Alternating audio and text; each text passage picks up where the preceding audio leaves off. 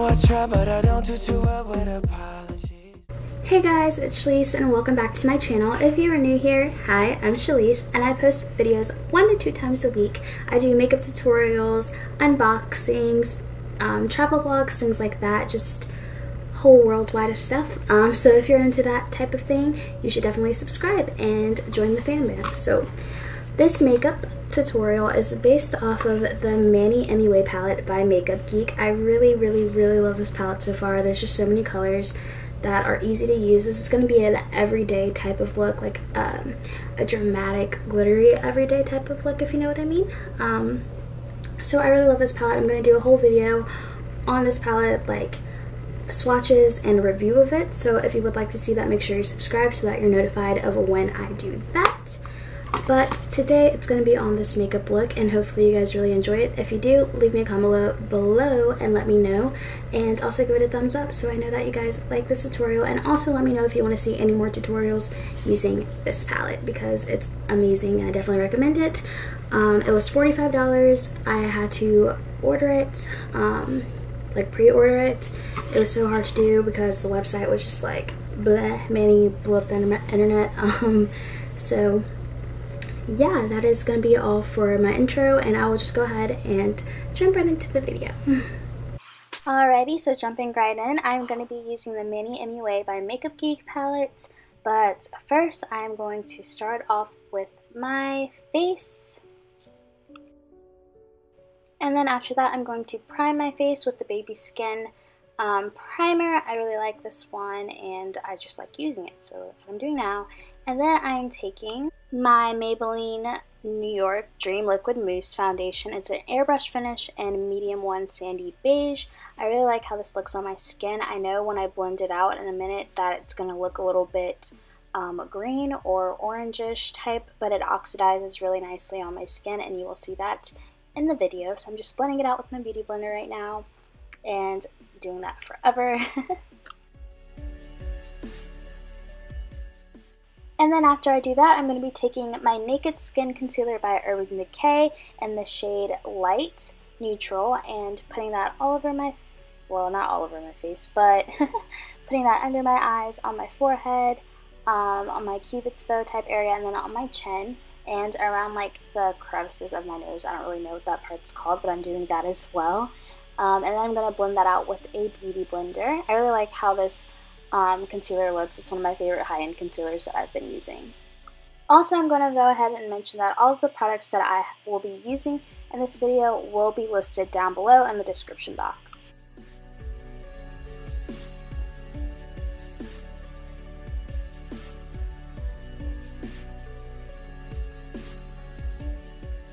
Now taking my Mercier Secret Brightening Powder, I'm just going to be applying that under my eyes only with the Beauty Blender and making sure that's pretty blended out to brighten my eyes. And then I'm going in with the Makeup Forever HD translucent powder all over the rest of my face to set that into place. Now I'm going to be going in with my MAC Painterly Paint Pot to prime my eyelids for the shadows that we will be using today. And this is one of my favorite parts to do just because I just love priming my eyes. I don't know why.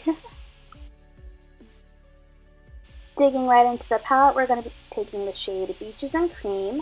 It's a matte tan shade, and I'm going to be using that all over my lid basically, but mainly in my crease, in my upper crease, so that the shadows that we will use later on blend nicely.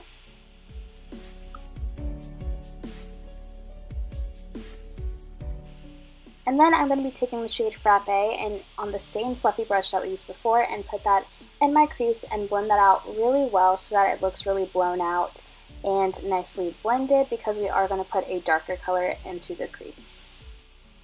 I'm also going to go ahead and apologize for my lighting situation. When I get to my intro and outro, you'll see that the lighting's a lot better. It's because I filmed it later in the day, but when I filmed this it was still early and the lighting was just not good at all, so I'm really sorry about that. After we get that crease all blown out, we're going to be taking the shade Aphrodite on a small pencil brush and outlining our crease and then our outer V as well. And then after we do that, we're going to fill in just like the very outer part of where we outline that little triangle area there, and then taking a big fluffy brush that doesn't have any extra product on it and blending it out like crazy. It takes a while for this to blend, especially when you use a pencil liner on that, but once you get to that part where it looks like that, we're going to be taking the shade Luna. It's really pretty sparkly shade. I'm going to be sweating it with my Chill setting spray and then dabbing that on all over my lid basically.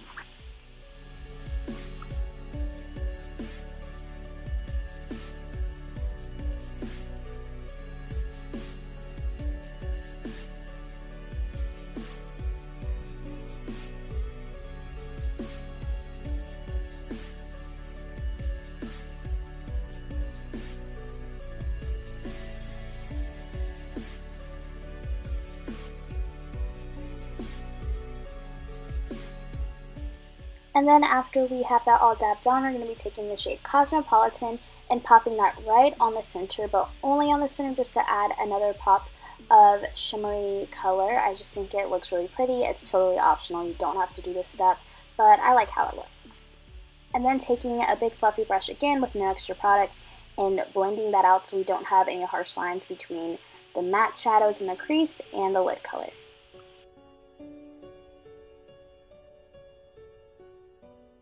After we complete that step, we are going to be jumping right into the shade Artemis and putting that on our brows as a highlighting shade. It's so pretty, like, I can't even describe how beautiful this shade is, and I absolutely love it. After that, I'm going to be taking the Loreal Paris, the super slim liquid eyeliner in black and lining my eyes. I can't really do it on camera, so that's the best angle I could get. But I just did kind of a thick line today. Usually I do a smaller one, but I just had to go for thick today. And then I curled my lashes, and then I'm going in with the Better Than Sex Too Faced Mascara.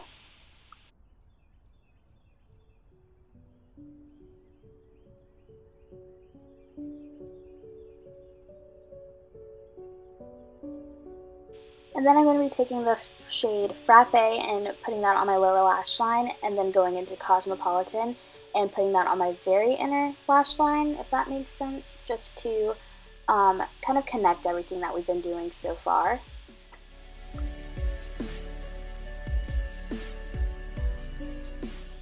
And then after I do that, I'm going to be taking the Better Than Sex Too Faced Mascara and putting that on my lower lash line.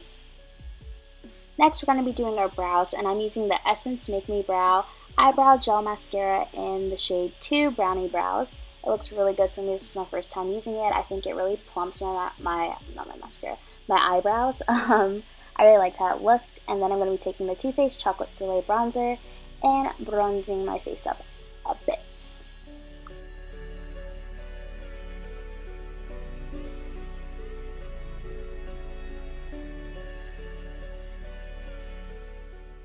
After that, I've been obsessed with this blush stick. It's the TreStique Baby Blush Stick in Bora Coral. It looks so pretty and blends out so easily with your fingertips, and it looks so natural. I absolutely love this so much, and it just looks really natural and subtle. Then I'm going to be taking the Colourpop highlighter in Wisp. I just got this in my Ipsy, I believe, for March, and I'll have that video linked down below and in a card as well. So pretty, it just makes you glow. I'm checking it out right now, as you can tell. And then taking the shade Velvet Teddy by MAC and putting that on my lips to finish off the look.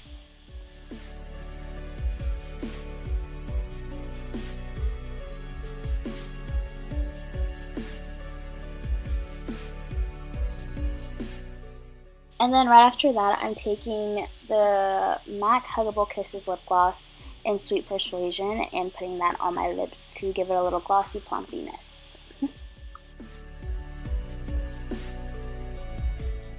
And then this is how the look turned out. I hope you guys really liked this video, and thanks for watching. So that completes this makeup look, you guys. I hope you guys really like it. I am in love with it. I can't wait to do more tutorials on this palette and more looks with this palette. I'm really excited. So I will see you guys in my next video. Thanks for watching. Bye.